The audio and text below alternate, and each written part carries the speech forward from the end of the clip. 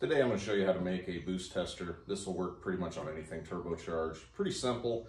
I was looking to do a boost test that's just turned over 100,000 miles. It's 05 Dodge Cummins.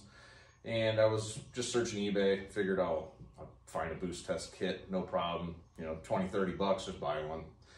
They're like, you know, 60, 70, $80, and that's not gonna work. So I'll show you a couple tricks here quick.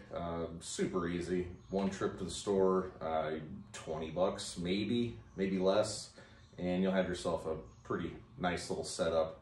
There's really no magic to this, so let's get started. First thing we're gonna do is just measure couplers and run to the store.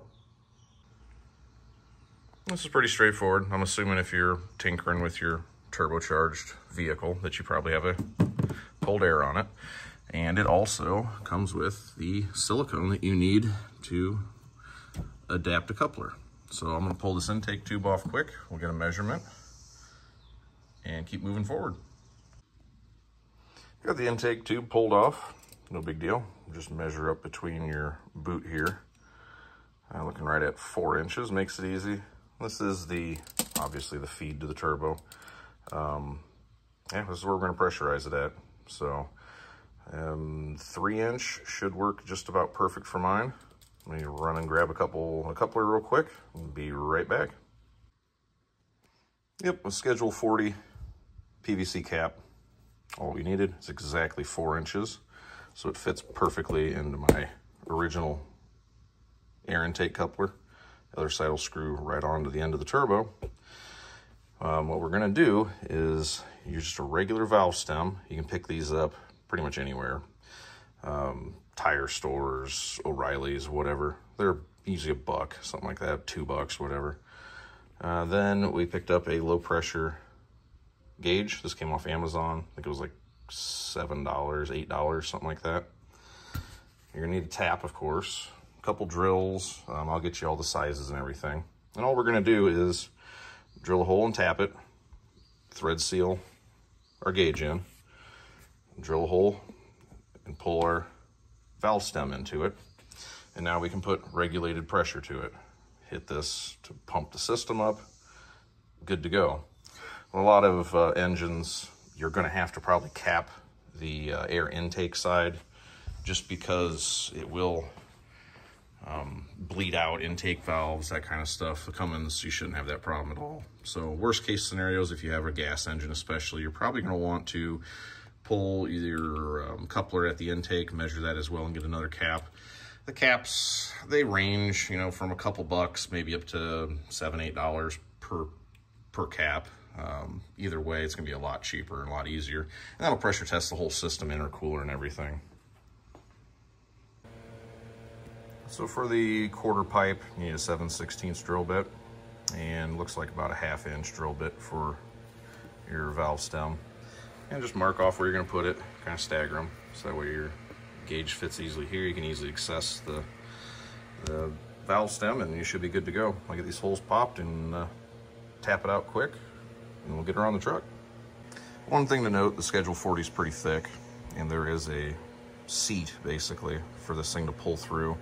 If you try to pull it through how thick this is, it's probably gonna wanna slide out on you. So I took a step bit and sank it down about halfway through before I stick this valve in. I wanted to kind of show you, that way it's got something for that upper lip to kind of catch on to keep it from falling back out. Once you put pressure to it, of course, it's gonna try to push it out of the fitting, but just for a little note's sake, if you don't have a step bit, grab one of those. Yeah, there we have it. The little trick with that step bit worked out perfectly. It snapped into place easily. You can get a valve stem kit that comes with a bunch of the tools and everything for about 10 bucks if you don't want to go that route. If you don't really ever plan on replacing any of your own valve stems, yeah, a pair of pliers works too, just to pull it through. Yeah, this is pretty simple. A couple minutes. Probably end up saving about 50 bucks on this project. Let me get this screwed on, and we'll test her out. Now that we got the assembly all together, one thing to note is that we're probably going to want to scuff up this cap with some sandpaper. I'm going to actually probably take my grinder wheel and just make a lip, because inside this boot, you can see there's a couple grooves. Something to help bite it onto. I'd probably take like some 120 grit sandpaper and just scuff the end of it, put a little line in there with the grinder just to kind of help hold it on.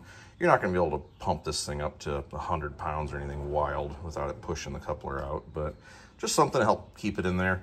I'm going to try to get it somewhere around like 10, 15 pounds. I doubt I'll be able to get it up to 20 PSI, but you should know if you have a leak by then. So give me a minute, scuff this thing up quick, and we'll get her on the truck. I just took my little cutoff wheel, made a couple little lines on it. Nothing too scientific. Scratched it down with some 180 grit or whatever. And then took a little brake clean and just went ahead and sprayed it out the inside of the coupler, make sure there isn't a lot of grease or whatever in it. I'll get this on the truck here quick and we'll put her to the test. All right, and now I got the little rig on there. We can start adding pressure to it. Like I said, I'm probably gonna try to bring it up to around 10, 15 pounds. Let her kind of hang out there for a second. Let's see if we can get 10 pounds out of it.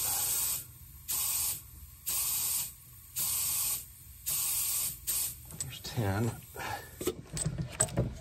Now from here, depends on how you want to go about this. You can spray everything down with soapy water if you want, but you should be able to just be quiet and listen. You are going to lose a little pressure just because it's going to be seeping past the rings. But you should get a pretty distinct hiss if any of these couplers are leaking. And I hear nothing, which is good. And like I say, it is going to bleed down, which it has. But it should give you enough time to kind of listen to it. I'm going to try to pump her up just a little more. These stock trucks make about 25, 27 PSI, so I know my cap will hold 10, no problem. Let's shoot for 15.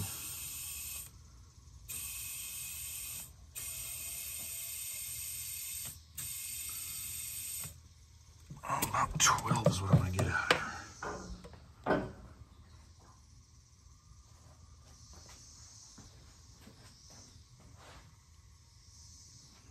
And basically all you can hear is just a little bit leaking past the rings. It's gonna work fine, especially if it's cold. If you want it to be sealing a little better, probably start it, let it get to operating temp. But I'm pretty happy to say that these 20-year-old boots are still holding strong. But hopefully that saves a little bit of time, money. It was really easy, put together, a couple minutes. Still holding pressure pretty good. And like I say, under 20 bucks, probably 5-10 minutes, you should be set. This will work pretty much on anything. Just measure it up good. If you really want to get technical, stick another cap over here, but I don't know if it's really worth it or not. Anyways, if you enjoyed the video, give me a thumbs up, hit subscribe, and we'll keep trying to make little interesting things to help save some time and money in the future. Thanks for watching.